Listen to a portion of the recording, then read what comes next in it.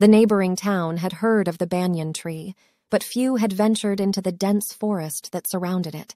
Those who did never returned. The rumor of a ghostly presence living inside the banyan tree had spread throughout the region, making the forest even more forbidding. The villagers kept their distance and rarely spoke of the banyan tree, yet the legend of the ghost within continued to circulate. One summer night, however, something extraordinary happened.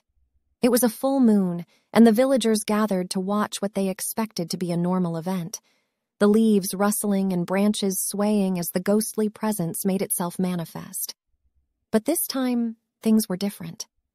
Suddenly, a bright light filled the night sky, and with it a chilling sound like a voice demanding to be heard.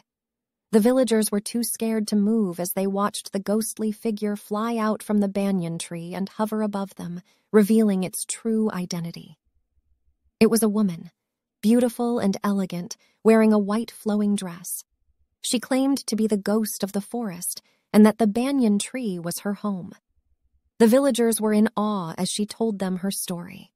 She spoke of an ancient family curse that had cursed her to live eternally as a ghost within the banyan tree until the full moon revealed her true identity.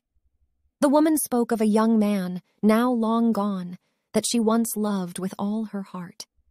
She said that it was his courage and bravery that saved her from her curse, and now she is free to soar above the banyan tree every full moon on a mission to thank the world for the love she never had the chance to share. The villagers watched in awe as the woman flew off into the night, a reminder of the story they would never forget.